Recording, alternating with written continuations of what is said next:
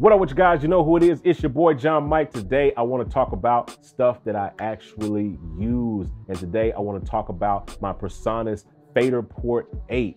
This is an amazing production controller. That's what they call it, but it is a control surface. It's MIDI operated, lets me control Studio One, works perfectly with that. It works with other DAWs, but it's meant to complement the workflow that happens inside of Studio One. So it's really, really cool, really, really dope. So I want to show you guys how I actually use it. So obviously they have multiple versions. They have the 16 channel, they have the 8 channel, and they have the 1 channel one.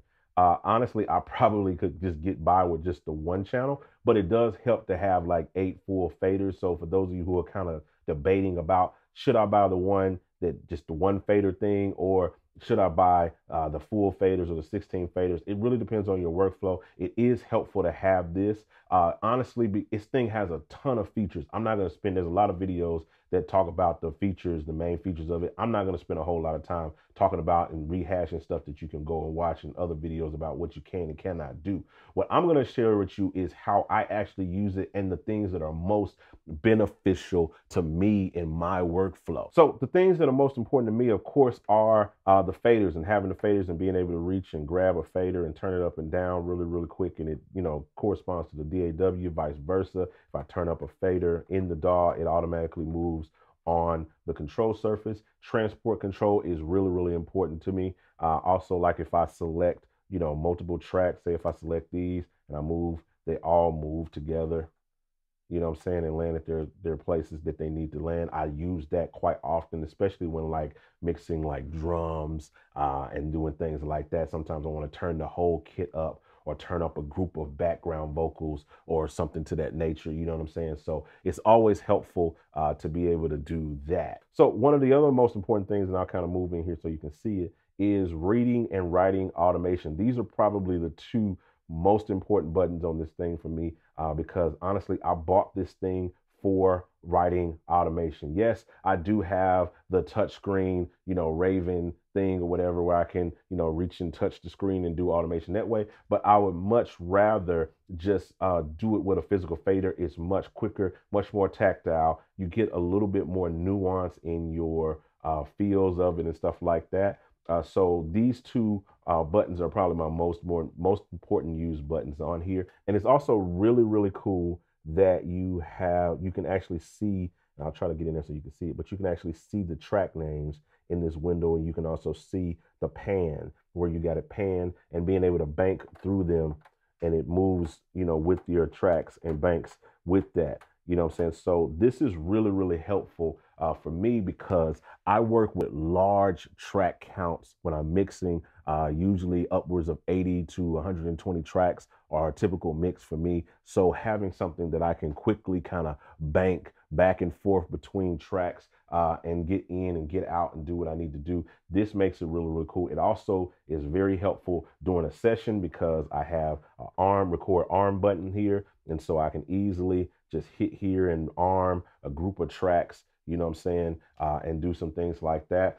That's helpful when recording, moving from track to track, being able to do that. It can do a whole lot of things in controlling Studio One and doing all of those things like that. But mainly for me, it's about a handful of features that I really, really need, that are really, really valuable to me in this, versus, trying to use this as my all-in-one thing. One thing that's really, really cool is there's a bus button right here. I use this quite often, which gives me like all of my buses, because when I line up my tracks, I line them up and I mix from the buses. And if you really mix, you know what I'm talking about. You mix from your buses. So having a dedicated button here that I can just hit bus, and now I have all of my main buses, and I can move and mix those. And then if I want to go macro and get into the track level, I can hit all, and then I can bank through all of my different tracks to get to that one kick or snare.